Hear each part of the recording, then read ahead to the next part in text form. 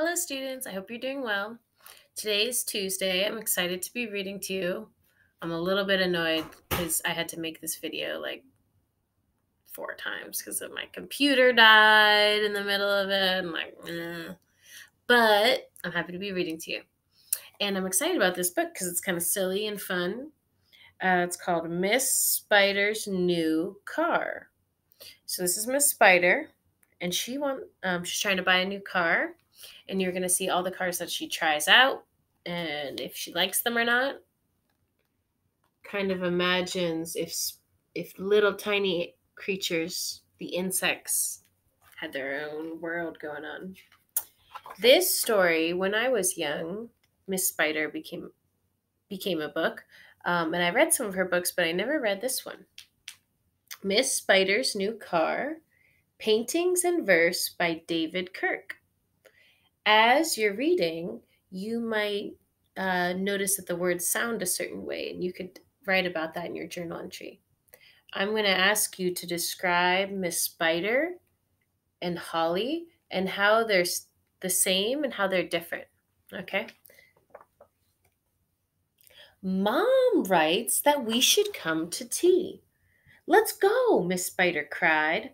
We'll hire a frog to cross the bog down to the riverside.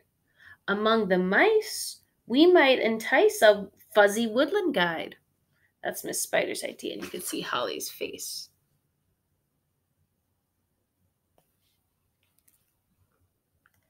She's imagining them on that frog. Those mice could bite you, Holly howled. The river's full of snakes. To think of you atop a frog gives me the quiver quakes. It's much too far. Let's buy a car instead, for heaven's sakes. Look how she imagines that frog. Oh, this dude. Ah! You're brilliant, dear, Miss Spider cheered. A car would be divine, with sky blue bells and silver shells and chiming bits that shine. Oh, look over there, I do declare. That one would suit us fine. They're going right on over to Bub's Bumby's Buggies. She thinks she found the perfect car. Miss Spider grinned. We'll take it home.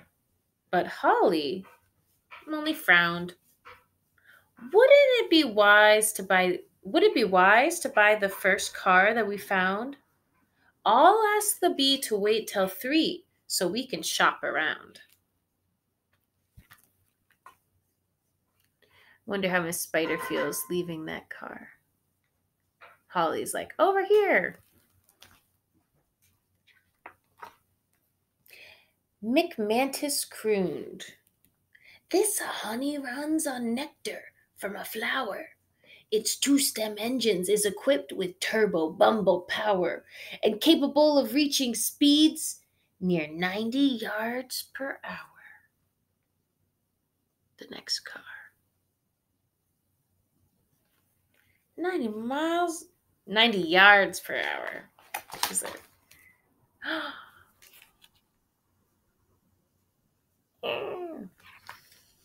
Poor Holly shrieked, It's much too fast! Please look out where you're going! There might be hungry rats down there. We have no way of knowing!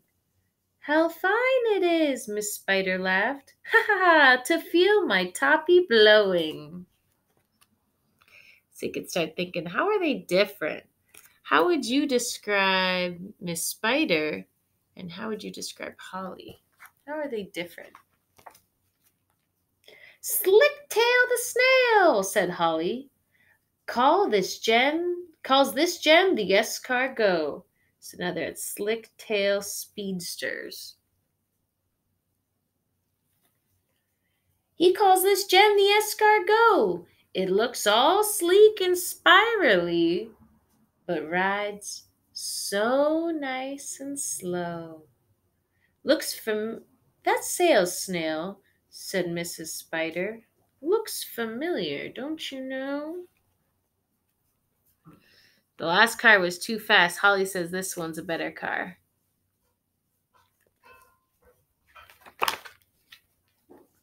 Hop Daddy's Hop Rods. "The wheel is out of date," whooped Holly. "Just like a dinosaur. Our Flexo spring-loaded legs are what you're looking for.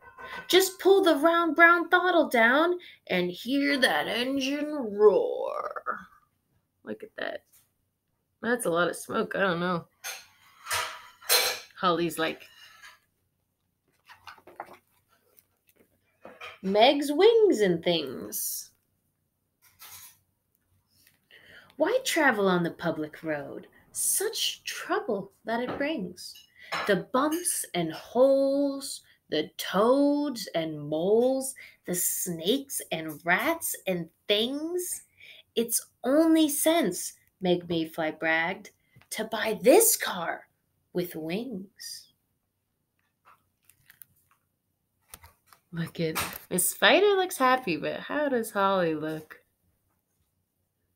Way, way, way far above the trees.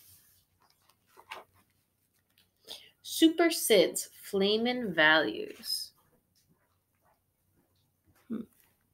"It's almost 3 now," Holly coughed. "We really ought to go. I'm certain, dear, the first car was by far the nicest one." "Just try this stream," Skipper schemed, "and then you shall be done."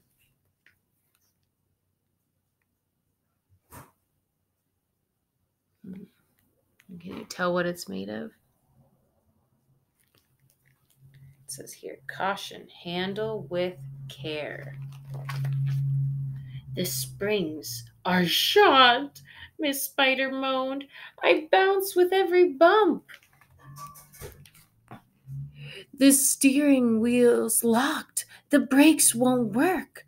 No matter how I pump, that tree is getting awfully close. I think we'd better jump."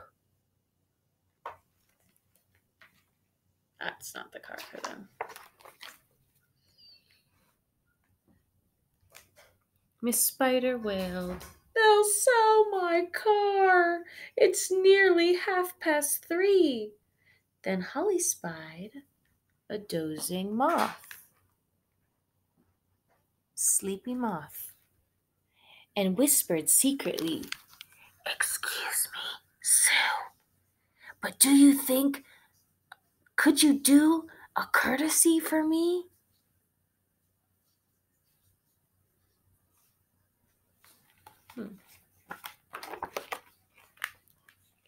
"Oh, where's my car?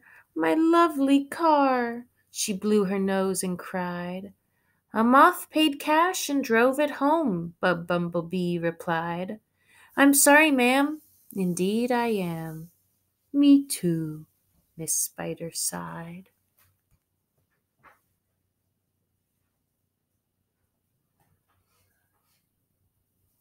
The car she wanted at the beginning is gone.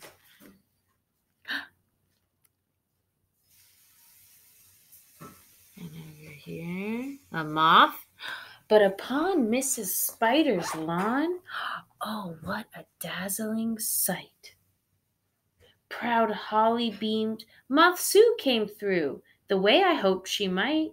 You knew it from the first, my love. That little car's just right.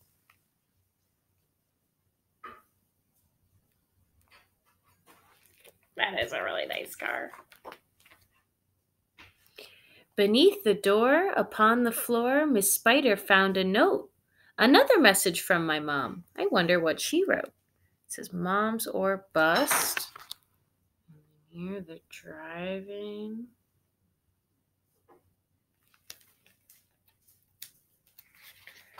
Another message from my mom. I wonder what she wrote. What fun! She wants to take us both out shopping for a boat. Oh my gosh. Maybe that's the next book. The end.